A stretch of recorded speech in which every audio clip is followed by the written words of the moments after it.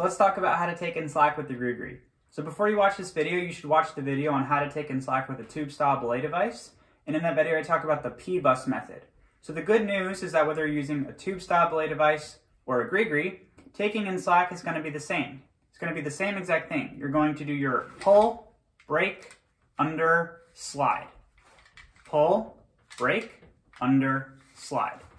And remember that when we do our braking motion, we want it to be quick. So we want to do pull, break, under, slide. Pull, break, under, slide. That's all there is to it.